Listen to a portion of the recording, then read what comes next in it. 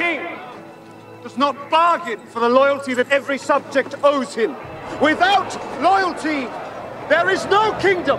There is nothing. I'm here to speak for Sir Walter Loxley.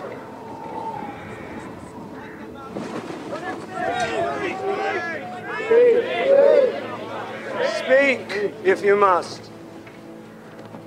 If you're trying to build for the future, you must set your foundations strong. The laws of this land enslave people to its king. A king who demands loyalty but offers nothing in return.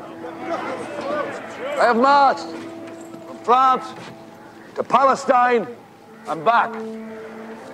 And I know in tyranny lies only failure. You build a country like you build a cathedral, from the ground up. Empower every man, and you will gain strength. Well, who could object to such reasonable words?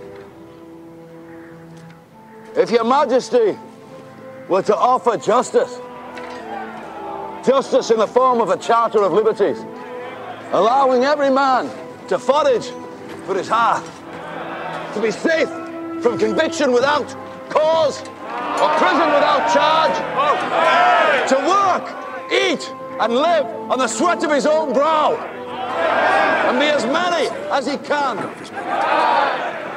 And that king would be great.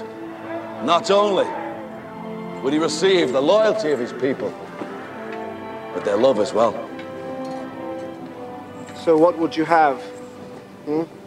Castle for every man? Every Englishman's home is his castle. What we would ask, Your Majesty, is liberty.